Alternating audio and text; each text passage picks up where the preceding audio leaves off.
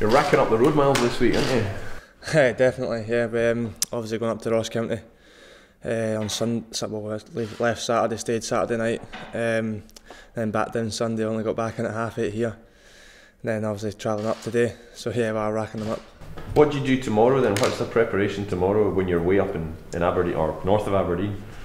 Well, we'll just get up and we'll get breakfast. We might even go for a walk during the day. Then I think just chill in the rooms, get a sleep in the afternoon if you can. I'm not really a big fan of that, but I know a lot of the boys are. Then obviously just get the pre-match meal in and then travel at the stadium. What are you expecting at Fraserburgh? Because I mean, Ross County is obviously it's quite a tight park. Fraserburgh is really tight, and it's got a slope.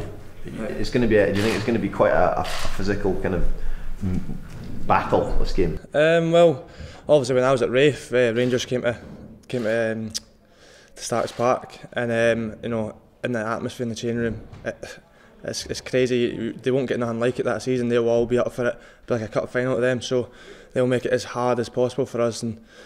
And I don't know how they'll play. I've never seen the pitch or that, so I can't really say on that. So, but we need to go up there with a good attitude, try to play like we did against Aberdeen, especially the first 70 minutes, and especially the first half against Ross County, and go up there with the right intentions. Does it help for you as a player? You're now playing for one of the biggest teams in the country, but you've played out on loan at a lot of these grounds. You know what they're like, so it's not gonna be an unsettling experience for you.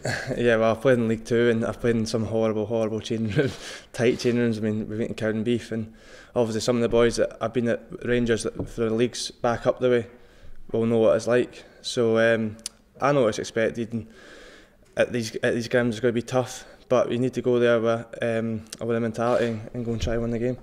What's the key to getting through this sort of challenge? I think that, I mean, it's a Scottish Cup, so we want to do as well as we can in this competition.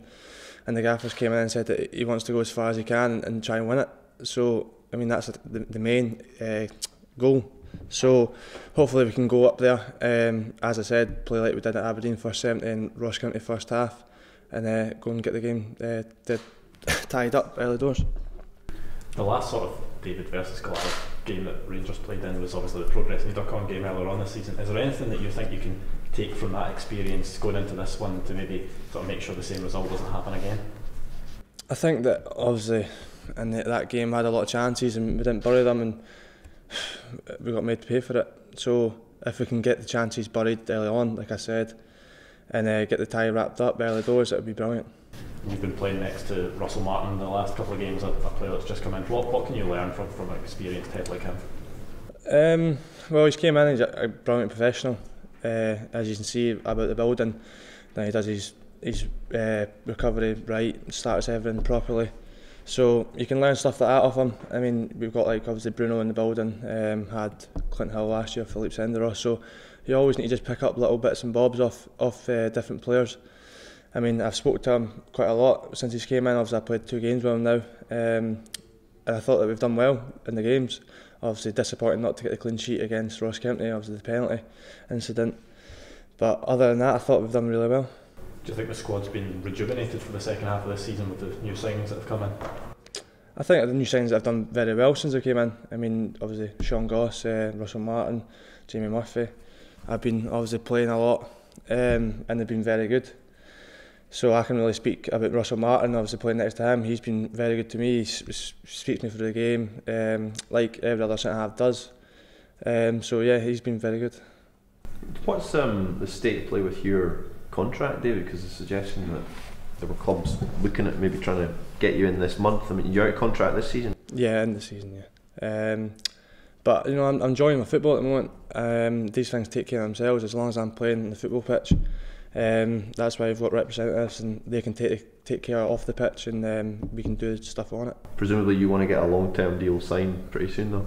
Yeah, well, I would hope to get something sorted with Rangers. Obviously, it's up to the club, and if they can speak to my representatives, that'd be great. Yeah. Do you feel that the impact you've made since coming into the first team, you've shown that you can be a part of this team going forward long term? Yeah, I think that. I mean, the last 2 games I thought I played pretty well. I'm building more confidence. I feel more relaxed on the pitch, and obviously the gaffers came in, and And with the winter break, he's kind of put his stamp on how we want to play. So it's a bit more clear how we want to play, especially we're building out for the back. So everyone's kind of on the same page now. So it's not either one person doing one thing and someone's doing another. Everyone's on the same page now, so it's a lot easier. Is there an offer on the table from Rangers? Or? I've not heard nothing, so I'm just going to keep speaking to my representative, and obviously he'll do the stuff off the pitch, and I'm just going to keep doing it on it.